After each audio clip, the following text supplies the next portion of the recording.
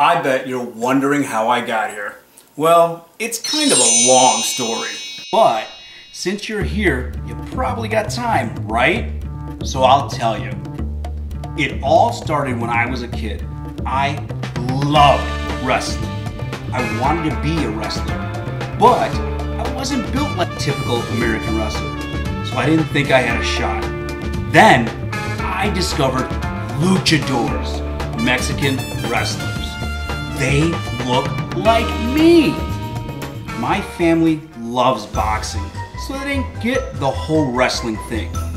I bummed around for a while, made some questionable life choices, but I never stopped thinking about wrestling.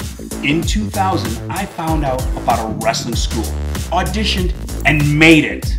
Puerto Rican was born. Everything was going great. My wrestling career was taking off. I met Joe and was on top of my game. We had a new baby and it seemed like life was good. Then things got not so good. Turns out it was for the best because I met Katie.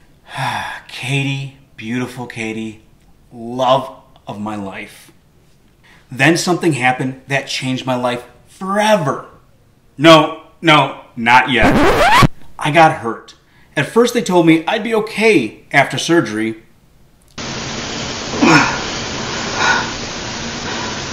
I've been here at the Pro Wrestling Blitz for almost a year.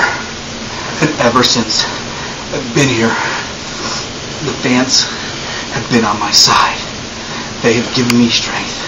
They have prepped me. But 2 weeks ago, I got in the ring and I wasn't prepared. I wasn't ready. I let the fans down. Brandon Blaze, you caught me off guard. You got lucky. It's not happening again. I'm coming back. Then we had Maddie. That launched my second career, Dad. Turns out I busted up my knee worse than I had first thought. That was it. Wrestling was over. Done. Now what? I did what most people do. A boring desk job they hate. I thought the best years of my life were over. From here on out, it was punching in, punching out. So I started cooking. My mom and I always had a complicated relationship, but we got along in the kitchen.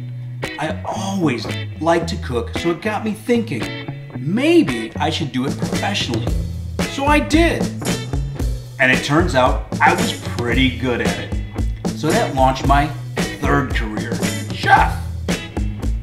My son is a pretty amazing athlete. He was offered a full ride to play football at a great school in the Finger Lakes. He's a fantastic wrestler too. And I hope he'd follow my footsteps. But kids, what are you gonna do? It's a long drive to the Finger Lakes, so I thought we'd make a family trip out of it. Even though the papers are signed, I just wanted to make sure we had a little insurance. So I called the dean to see if I could sweeten the deal, cook him and his family an authentic Puerto Rican meal, and he agreed. And that's how we ended up here. I thought it would just be the kids and I, but...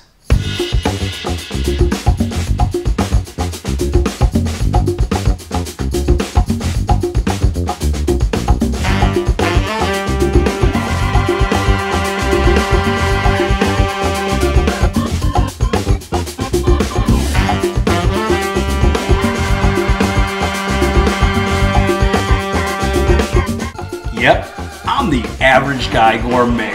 If I can cook it, you can cook it.